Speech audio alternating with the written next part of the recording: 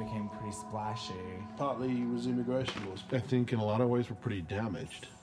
And perhaps in future generations, the angst and all of the fucked up stuff that creates a lot of the weird shit will be a thing of the past. I came out within a month of receiving a diagnosis for bone cancer. I think there's a couple of times where I've been high and haven't used the condom. I was sitting there and I saw this waitress and two ladies or women sitting at the table. She started screaming at them with joy and wonder.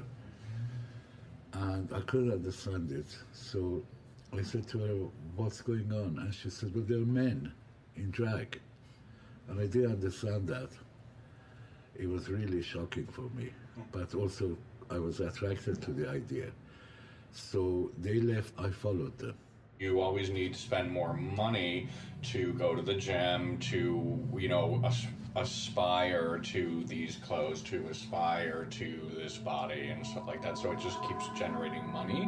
You know, for some people, being a bear means having a belly. For others, it's having fur. For others, it's, I don't know, being a muscle bear. The same thing in the leather community. Like, some of them are going to be old school who really adhere to the protocols, and honestly the protocols are great because they survived at a time where there was nothing. I was gonna go for plastic surgery this year to have more, not cosmetic looking to make it look better, but to make the movement from the surgery made it tight. Well, I know these lesbians in Toronto called the Fat Femme Mafia. They do a lot about weight and body weight. I would probably say that you have to keep that politic.